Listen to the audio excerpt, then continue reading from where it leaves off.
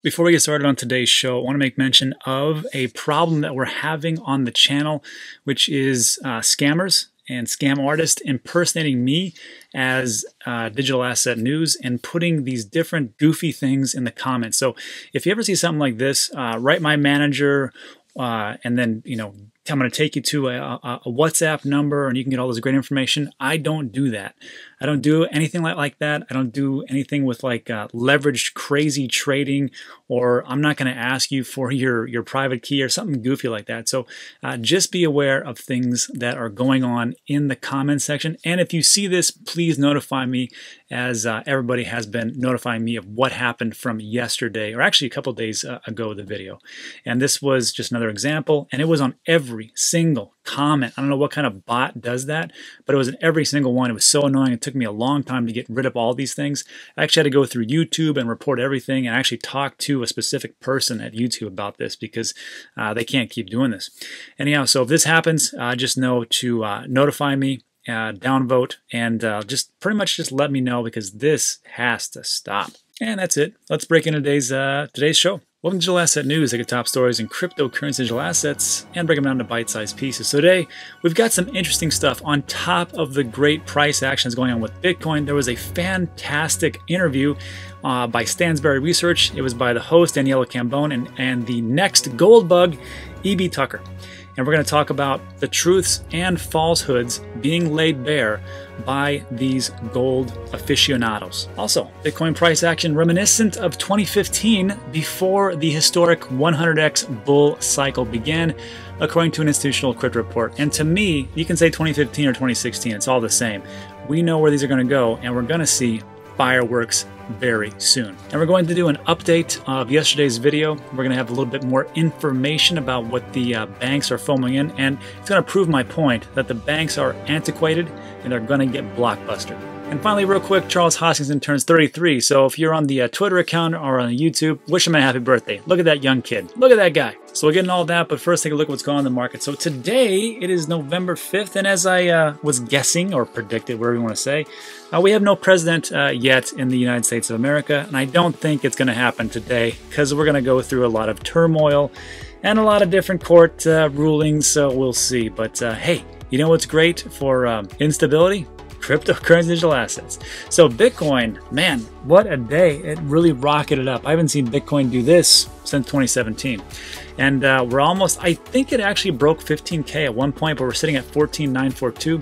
It is 1 p.m. right now, Texas time, and it's up 6% in a day. That's amazing. 12.5% in 7 days. Ethereum's also up, and it's well above the 400 mark. Well, 410. I mean, it's above that. I'm pretty happy. 2.3 in 24 hours and 5.6 in 7 days. So I like that. Tether's still the same amount of market cap. XRP is almost pegged the quarter. Almost pegged the quarter at 24 cents. Bitcoin Cash up 3.1. Let's see what's down actually, or who's really massive. Oh, hey, Litecoin 6.6, probably because of that PayPal boost. As you know, Bitcoin Cash, Ethereum, now Litecoin is going to be offered by PayPal. So we'll see how that all works out. I think it's going to be huge, just between me and you. Stellar's up 5%. That's pretty good. A little price action there. 6% for OKB, 2.8 for NEM, 2.9 for Huobi. Whatever. And oh, the big ones that I've been dollar cost averaging into, thankfully, Theta Network at almost 7%. I'd love to see that. Anything below $1, so says Digital Dave, is a steal. That's debatable, but I do see some firework action. And Celsius, Celsius. Why do you have to go so high when I'm really putting a lot into my dollar cost averaging? Oh well, I shouldn't look a gift horse in the mouth. And, oh, hey, look at this, 13% for Uniswap. So congratulations to all you Uniswap holders. You know, it was at $4 at one point, just saying. And that's the big stuff. Synthetics, as far as DeFi, up 14%. That looks like a pretty good one. Aave, thankfully, 13%. Need to get Yanni in here to talk about his project. I really do. All right, so that's what's going on. Let's break into today's top story. So first up, this is a good one. If you don't know E.B. Tucker, he's like Peter Schiff too. But he's just more mellow and a lot more sensible. And actually, E.B.'s got a lot of good points. Before we start, I'm just going to say this. The host, Daniela Cambone, and E.B. Tucker, I like both of them. I think they're level-headed and they're pretty smart people. But you have to understand, of course, why why do I talk about cryptocurrency digital assets? It's because I'm biased. And I own those. So, and you're going to hear me talk about the same type of things over and over again because I own them, because I am biased. The same type of thing is going to be Michael Saylor from MicroStrategy. He's going to talk about Bitcoin all day long.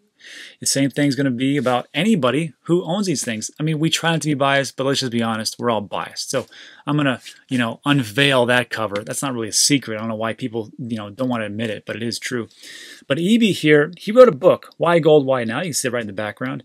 And of course, he has to push his narrative, but he's not as crazy as Peter Schiff, where Peter Schiff's like, nope, Bitcoin's dumb, Bitcoin's stupid, you're never going to go anywhere. That makes no sense to me. To me, I feel like, why fight? Just join us. You know where everything's going. I think everybody should own gold, silver, Bitcoin. That's it. Why not hedge your bet? I don't see the whole difference here. So that's what I'll say about that. And when I first started this interview, I'm like, wow, we're going to get somebody who's, might be flipping sides. We'll take a look.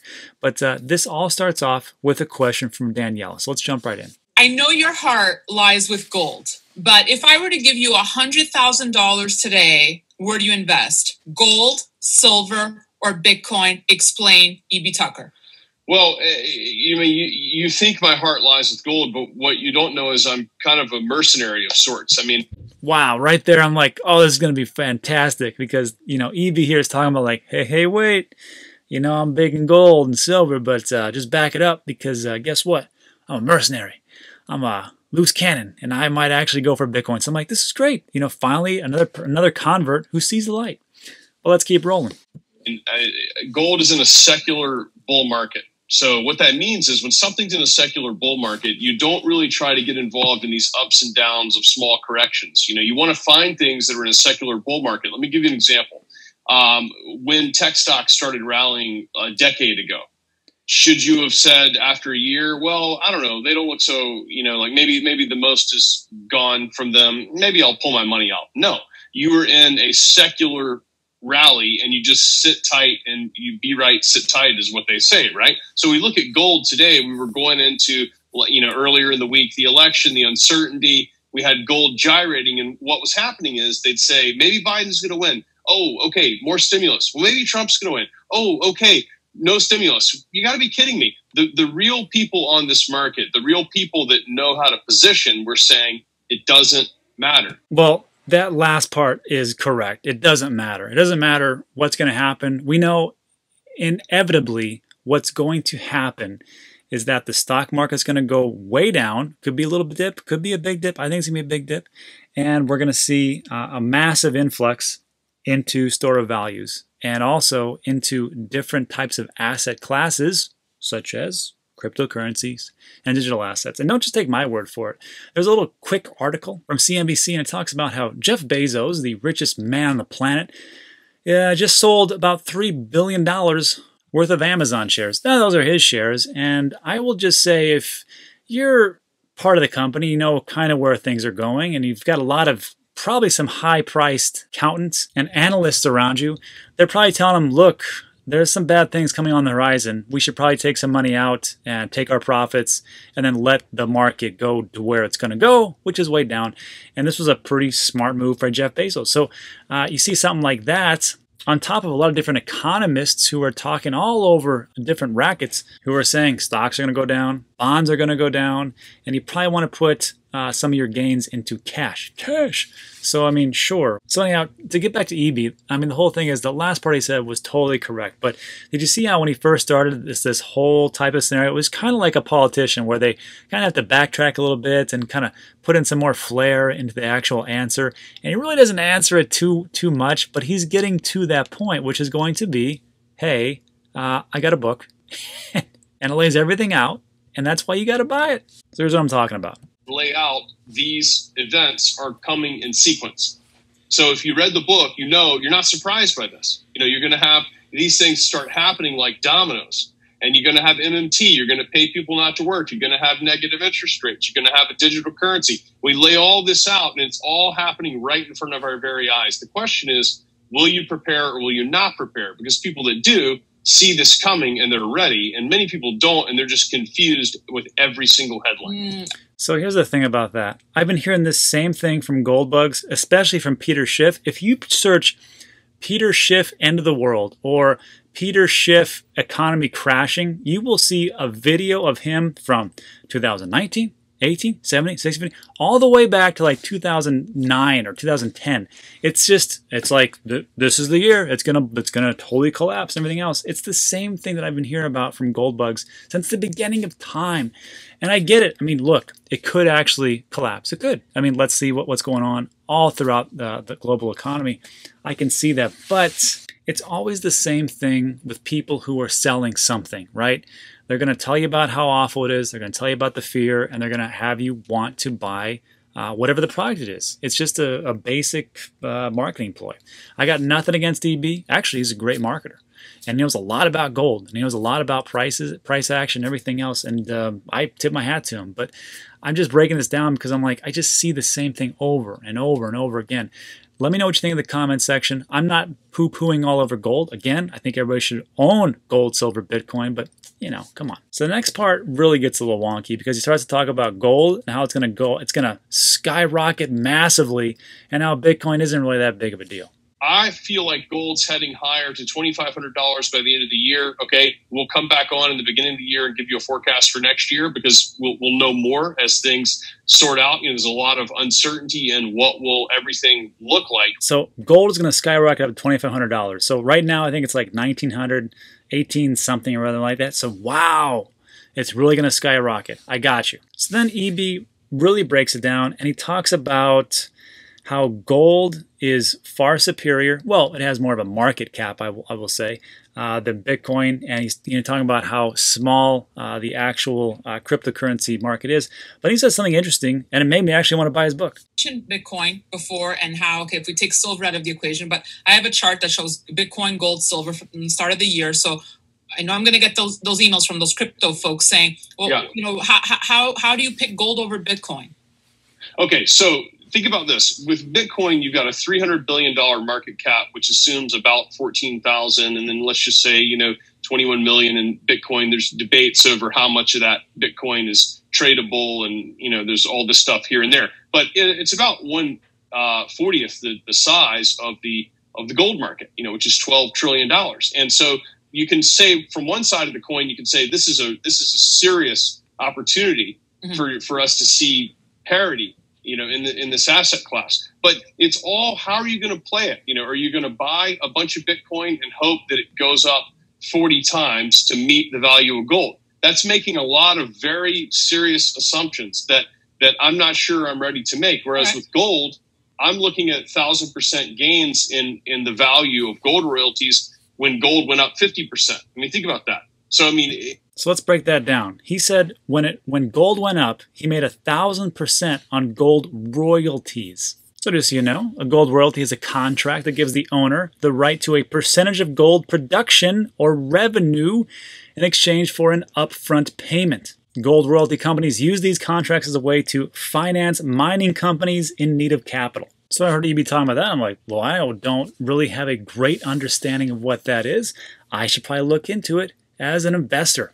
So again, like I've always said, gold, silver, Bitcoin sounds good. Now we're hearing about this, kind of interesting. But let's not let him get off the hook just that fast, huh? Because here he is saying, hey, you know what? You know, the Bitcoin market's only 300 billion. And then, you know, the almighty gold is at 12 trillion. So do you really think it's going to go on parity to gold? First of all, no. I don't think it's going to go to 12 trillion overnight. I don't think it's going to be on parity with gold. I think it might actually pass gold, but maybe not. Let's say it doesn't. Let's say it only gets to 25% of gold value, just 25%. Okay, so that's around $2.5, $3 trillion. Do you know the cost or what a one Bitcoin would be if it hit $3 trillion? Well, I don't know either. So let's break out the market cap calculator. So let's see. The circulating supply is 19 million. It's market cap. Okay, 3 trillion. So let's say 250,000. Oh, that's 4.7 trillion. That's not going to happen. How about 200,000? Let's say 150,000. Actually, it's going to be about 160,000. About 3 trillion. Okay, so on this channel, I've always said that I don't believe that one Bitcoin will reach 1 million or 3 million. I just don't. Maybe I can't fathom it, right? And then maybe a 500K Bitcoin, but I said a very conservative number would be about 150,000. And here we are. That's about it. So yeah, if we just get just gold's market cap, we're not talking about everything else that Bitcoin could be. That's just gold. So if we just look at that, yeah, I think we could do okay. So look, again, I know why EB's saying the things that he says. He's got to sell a book, and that's just really what it comes down to. And then lastly, I'm going to finish up with this. And this is all about, again, dog whistle, fear, downplay about what Bitcoin could be as compared to gold and precious metals. I think, you know, when I'm speaking to people, they think that they'll get richer quicker from Bitcoin, whereas look how long it took us to get to $2,000 gold. Yeah. Well, okay. Now the volatility is different, yeah. right? But that's because we don't have much time, right? Like, I mean, I need to be rich by next week. I mean, I don't have any time for, you know, the old-fashioned way my granddad taught me was to get rich was to spend less than you earn and invest the difference wisely. That's out the window. You know, we need something like in the next couple of weeks where we can retire. I mean, that's the mentality of the average Robinhood trader, right? I mean, but as we know, that's also the type of mentality that usually ends in tears. Okay, but they'll find that out on their own. So the reality is that, yeah, I mean, I don't think I think it's totally sensible right now to have a Bitcoin position. But the question is, when you say I don't have enough time, okay, when we started Metalla less than 4 years ago, it was $1.20 a share Canadian, and it was over $13 in August. Okay, that's over 1,000% gain. Now that's less than 4 years. Now I don't know what these other people are investing in, but I haven't found many scenarios where things like that happen in the investment world. I mean, okay, you might have bought some Neo coin or something for 8 cents and then it ran up to some huge number. I get it. That could happen every now and then. But would you really have put $1 million into that? I mean, you would have been insane to bet that way. And I could say the same for some gold mining stocks. So here's the thing. There are principles that we all must follow. And when people talk about, you know, the get-rich-quick type of schemes and just dumping a bunch of money, sure, I get it. And no, we shouldn't do those types of things. That does not make any sense. And that's one of the things that I preach on the channel about, you know, chasing the shiny objects and dumping all your money into one project, because that's foolhardy. That's a fool's errand. But however, if we just take a look at how there is disruption technology, we can go all the way back to the Industrial Revolution, to mechanics, to factories, to automation, and how it changed the whole world. Then we can fast forward all the way to the internet, which was, you know, mid-90s, late 90s, and how that changed the world. And if you take a look at what's going to change the world next around, there's two things in my mind. One is cryptocurrency and digital assets, and the second thing is AI. So if you can invest in one of those two things, you're probably going to do pretty well. And it's not going to take a lot of time because there is so much profits to be made and there's so much innovation to be done that these are the things that these guys I don't think they really get it. They don't really get it right now because they look at it like this is a get-rich-quick thing. No, it's not a get-rich-quick thing. What it really is how it's going to change the entire world. And we have something that can change the entire world for different things that crypto and digital assets can do, then there's a lot of money to follow. Again, I could be wrong, but let me know what you think in the comments section. But this type of thinking right here, when the average investor and somebody who's looking into it will hear this type of interview, it kind of puts them off. And it's where you come in and you have to be that educator and you have to be the person like, no. It's not like that. This isn't like a get-rich-quick type of thing. You can dollar cost average. It's going to change the world. There's a different way of thinking. A lot of these projects, yes, they will go to zero. So invest into the right ones. And that's what we try to give here on this channel. All right, let's go on to the next story. So next up, Bitcoin price action, runners of 2015. This is exactly what I've been saying. Actually, I kind of feel like it's 2016, but we'll see. Anyhow, Bitcoin may be breaking free from its correlation with the stock market and gearing up for a parabolic, I like that word, 2020, according to a new report from Bloomberg. And they state, Bitcoin may undergo a parabolic 2021 as it did in 2013 and 2017. Its previous patterns play out again. New highs are a next potential iteration for the firstborn crypto and may be only a matter of time unless something we don't foresee trips up the trend of greater adoption and demand versus constraint of supply. So look, there's only so much Bitcoin that can go around. There's only so much Ethereum. I know it's a little bit of elastic, Ethereum is, but sure.